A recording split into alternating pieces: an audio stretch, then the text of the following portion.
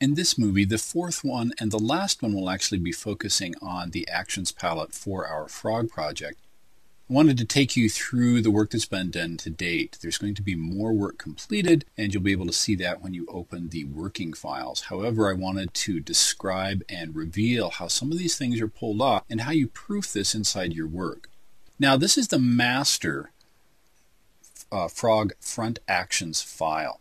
This is important because as we work on the rest of the animation, or I should say the real project as this finishes out, every time a new figure or new expression is created in the course of working somewhere else in the animation, the first thing I do is come back to this master file and replicate it here so that the next time I create a frog front view section of this animation, all the expressions are there. Let's take a quick spin through and see what we've got going on because some of these have embedded animations in them. With the body layer selected, we'll see now that we've got simply the body look right and the body look left. I don't have the worried moniker on here because I didn't really make the eyes look worried in that one, but all we need to do is double click that and we see the body shift there. Look right and the body shifts over there. Pretty easy. Same thing for frog head. We've got head left. We've got head look right, head reference, and main. Now the eyes is where some of the special stuff is going on. I added several blink cycles in here, knowing that we can add the blinks individually to each eye or to both eyes at the same time. I've got my eyes look left file. When I double click on that with the top layer selected, you see the eyebrows and everything move into place as expected. Come back to main line. Eyes half closed, when I click on that, you see a little bit of movement, but nothing's going on. And that's because if we were to disclose this folder and look at different things going on with the eyes, we would see that we actually have an animation in here. The animation stops with the eyes half closed. So they will stay there until I insert another action to bring them back to normal, or they'll just stay like that. I can also do it with one eye at a time for those kind of weird expressions. I'll bring this back to frame 1 in my timeline.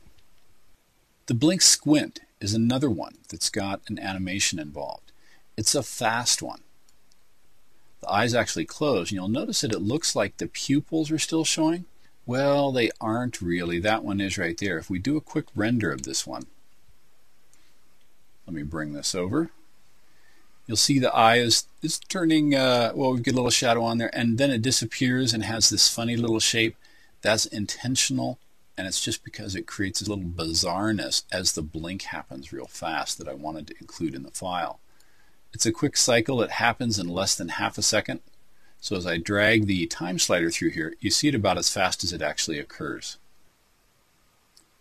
Next one we've got, let me bring the timeline back to 1 and get rid of our onion skinning, is blink once asymmetrically. This is a case where I wouldn't apply this individually to an eye. I would apply this definitely to both. But it's a slow moving action where the eyes blink and then recover, but they're just a little out of sync. So we've got that going on. Back at timeline 1, we'll come back to blink fast double. And this is one that I might actually use on eyes individually. These blink cycles can be added to the eyes looking worried. I can have the character looking left or right, and I can have the eyes blink at the same time. It's pretty cool. As I drag through this one,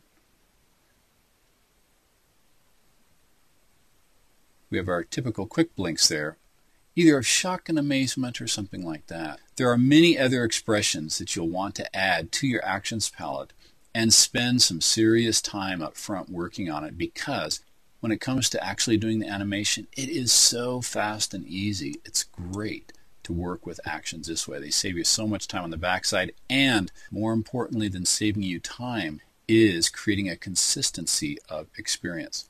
In the next movie, we'll look at how we start creating some of the traffic that we're going to have going in front of the frog before we build out the final scene and do our actual animation.